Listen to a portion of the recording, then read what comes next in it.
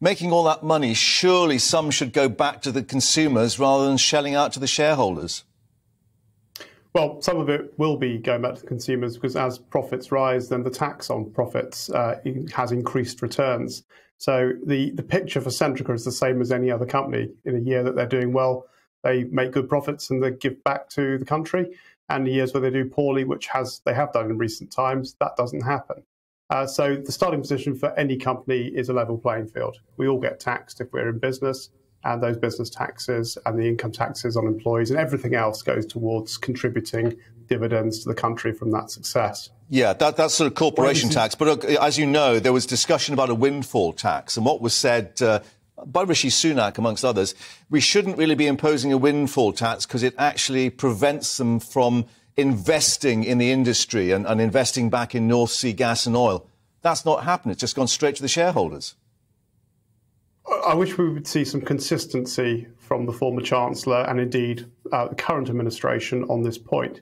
Windfall taxes are generally a bad idea.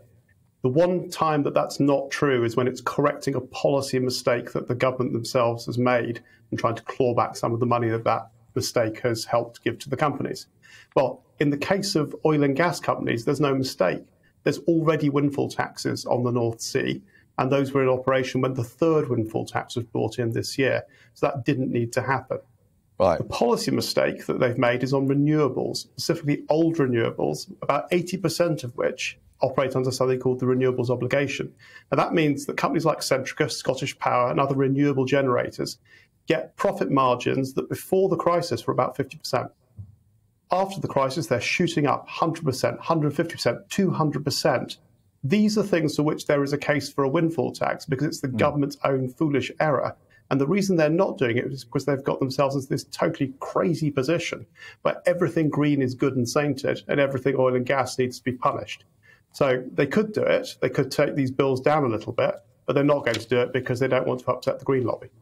Right, OK. But I guess a lot of people at home will still be wondering how come Centrica can make, I think it's 1.34 billion profit in the first 6 months. Shell, the oil company, £1 billion profit for the same sort of period.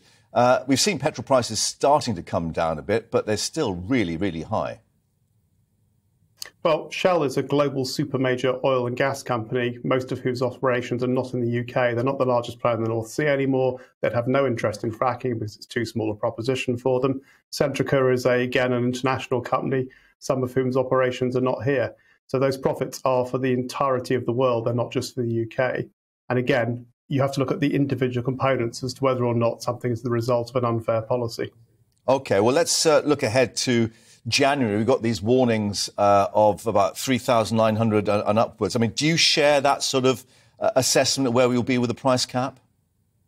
Yeah, I think we published an estimate only this week and immediately it's out of date. I mean, this just is the brutal reality of where we are. Unless the government actually does something to increase domestic supplies of gas, we have no defence against these rising prices for the foreseeable future other than imports. And everybody wants the imports. We're competing with Europe, we're competing with Africa, we're competing with China. Everybody's bidding for the same stocks and resources. And what we know from the negotiations that have happened so far is the world's major producer that's not Russia, Saudi Arabia, thinks they've reached capacity.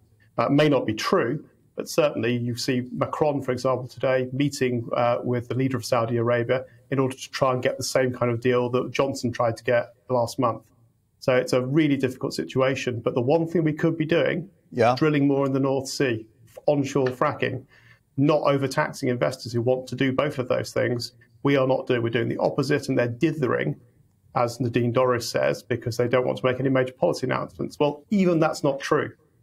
What the business secretary did in the last week was approve Sizewell C, a nuclear power station. Why on earth is it that he can approve a nuclear power station his own advisors told him not to do, but he can't get the fracking stuff moving? Doesn't make a lot of sense, and they are being skittish.